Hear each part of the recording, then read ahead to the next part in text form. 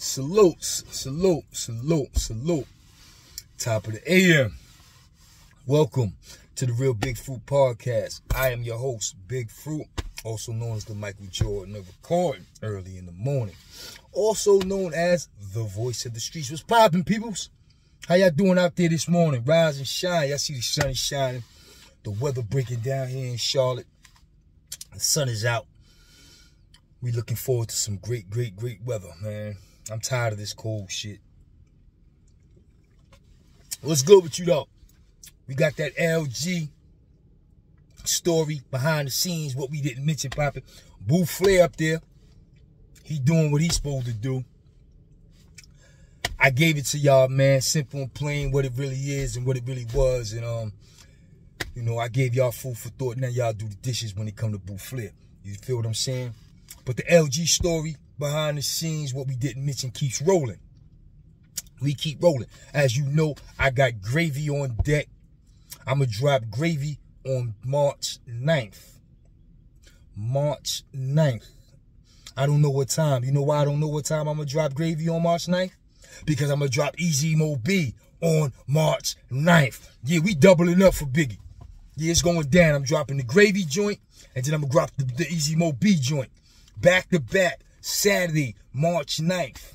Y'all know what it is. That's when we celebrate Biggie.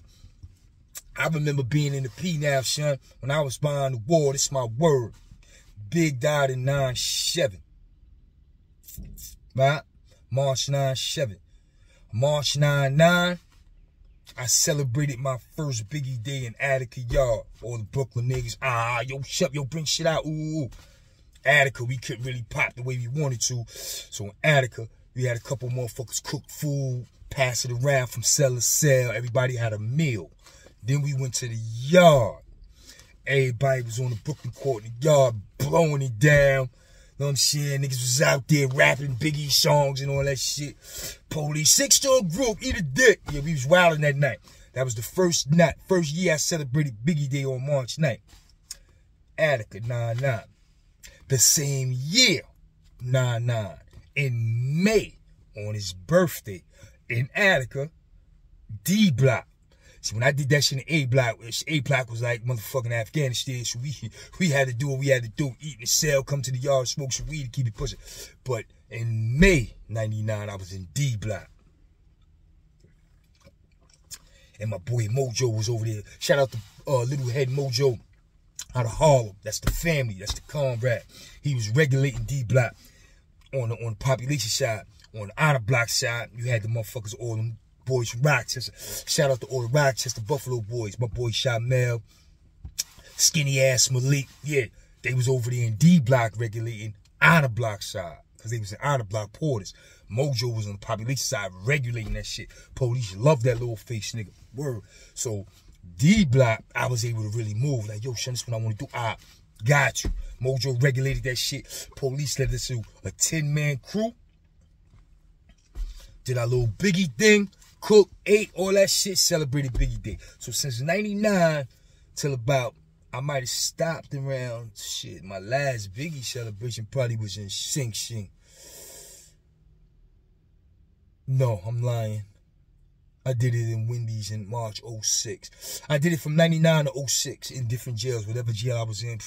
The best two we did, though, I'm going to shout out the Brooklyn boys in Auburn, man. Auburn. 01. May 01. We celebrated Biggie's birthday in Auburn. And I like that shit because all the OGs was there. And they let me regulate that. They was like, yo, do your thing, son. They let me regulate that. All the OGs was like, yo, just tell me what you need. I gave everybody a piece of paper with some shit on it. My boy Vardo, shout out Vardo from Full Green. He burned it down. He cooked. Man, niggas was cooking chicken, fish all over the jail. When that shit came to Auburn Yard in 2001 and we celebrated Biggie Day on my call, we fed the whole borough in the yard. It was so much fucking food. We fed the whole borough. The Harlem court was next door. We was like, yo, y'all need to come over here and get something to eat. It was lit. We celebrated Biggie Day mean in 01 in Auburn. And then I got my shit off in 04 in Sing Sing. Yeah, the police in Sing Sing. Not them niggas, because them dudes was on some suck shit. The female officers in Sing Sing was like, yo, we got you. They let me regulate shit.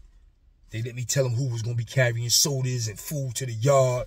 And they escorted niggas personally. Yo, he with me. He with me. He with me. Come on, fool, let's go. Me and like 5 niggas rolled out with mad shit to the yard. Boom. Biggie Day. Yeah, son. So it's only right that I do something on March 9th and I'm going to drop Gravy. And I'm going to drop Easy Mo B. When the month of May come around, I might think of something else. You feel me? Because we going to always keep Biggie alive. But furthermore, with the LG story behind the scenes after Easy Mo B, we got 456, a.k.a. 450 Wick. 450 Wick was one of the most notorious buildings in LG. A lot of action went down in that building. You know what I'm saying? That building is monumental in the projects. 433 and 456. But I'm going to put 456 up there as number 1. That was like the Carter. We called it the Wick building for a reason. It was a... Matter of fact, both of these buildings, 433 and 456, both go up to the 20th floor. They're 2 of the biggest buildings in the projects. And 456 was like the Carter, man. We called it the Wick building because it was like everybody in the building was on welfare. Everybody in the building was fucked up. Like, it was crazy. You know what I'm saying? I remember visits of that shit in the 80s, man. It was crazy. But I'm going to get to that. But more importantly, when it come to 456, son, a lot of big names in LG came out of that building. And we going to get to that. You know what I'm saying? We're going to talk about all the big names that came out of that building. Starting with Black Pool, rest in peace. I just did the joint for Pool. Pool was from 456. So rest in peace to Black Pool. Shout out to my man, Big Black Pop James Taylor. That's the guy. That's my man. You know what I'm saying? Shout out to Little Gary. You know what I'm saying? For 456. Yeah, yo, it's going down. All the niggas y'all keep asking about. Oz, Tarzan, they all live in that building. I'm going to give y'all the history that I know of. You know what I'm saying? Word the mother, it's going down. You know what I'm saying? 450 Wick. Oh, man. Shout out to Big Prince. You know what I'm saying? Prince is legendary. I mean, Prince like 6'4", big light-skinned nigga. You couldn't miss him in the projects. But he ain't play basketball. Prince was nice with his shit. Prince was in the gym, beating niggas bloody. Then he was coming to the projects, putting it down as a DJ. Then he was picking up his hammer, representing LG. Y'all thought I forgot about that? Nah, I ain't forget about Big Prince. Big Prince was a gangster back in the days with the long black trench coat. Shh, Big Fruit remember all that. Word to mother. 456, the Wick building is going down. And I'm letting you know right now, it's going to be some controversy with this one. It's going to be some controversy with this one because I'm going to give it to you. I'm going to talk about how niggas from other projects was coming through, booking niggas in the lobby. I'm going to talk about how niggas in that building had a bad rap for telling on niggas. Like, I'm going to go there. And nothing I'm saying is cap. So I don't want niggas, yo, that nigga hating, that nigga lying. No. I'm going to give y'all what the streets already know, but the streets don't talk about no more. I'm going to remind y'all. That's what Big Fruit going to do. When it come to 456, I'm going to remind y'all about a lot of shit. But once again, man, shout out to all Black Pool. Rest in peace. Shout out to Black Pop. Know what I'm saying? Word. Those was my guys, especially Black Pop. That was my man, Pop, big funny nigga. Yo. And Pop was in the penitentiary representing LG to the fullest. Pop damn near killed the nigga in Sing Sing. What, 9-2, 9-3? Damn near killed the nigga in Sing Sing. Then he cut the nigga fingers off. The nigga tried to... Pop had the big night. Pop, damn, they cut that nigga fingers off. Yeah, Pop gangster. Word. Me, Pop, and Pretty Boy Star was over in Southport 9-4. Me and Pop was on the same gallery. Pretty Boy was behind me. Pop used to be like, yo, Fruit. It's like, yo, what's up? That nigga wasn't talking like that before you came up here. It's like, word. Like, yeah, that nigga was talking like he's gonna kill you. I said, yeah, I know Pretty Boy, man. He said, I know him too. We robbed him in the lobby. Yeah, Pretty Boy, though. Niggas used to book Pretty Boy. Word. But that nigga Pop, yeah, he was one of them old, big, black, scary looking niggas. Fucking with that building. Like I told you, a lot of niggas got booked in 456. Don't sneeze at the fact that nigga said they booked stuff. Them niggas is booking everything in that lobby, son. That lobby was crazy. Crazy, Playboy. I ain't never get caught slipping in that lobby because when all that shit was going down, I was a little nigga. I wasn't selling no drugs. And when I was going to Midtown, I wasn't going in that building with my money.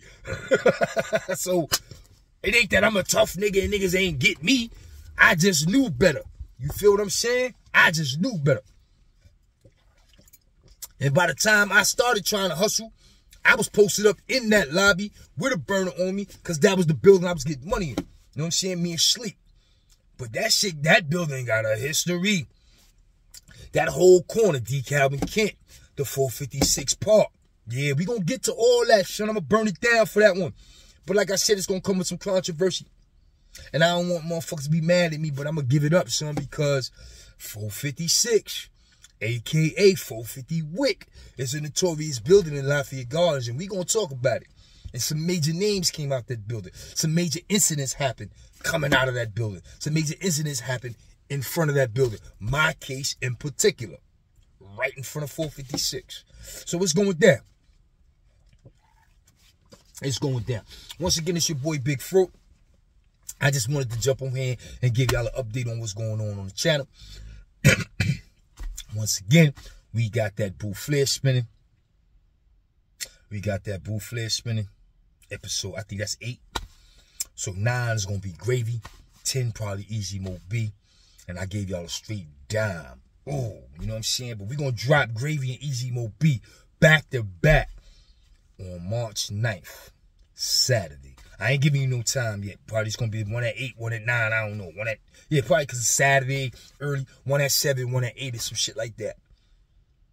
Yeah, it's going to go down Saturday. Ooh, I'm tired. Listen, the weather breaking. It's time to get off our asses and get back in the gym. You know what I'm saying? I've been hitting the ball over the winter. I ain't really been hitting no steel. I've been hitting the ball over the winter. You know what I'm saying? I've been working constantly. And to be truthful with you, son, this shit going down with the wife.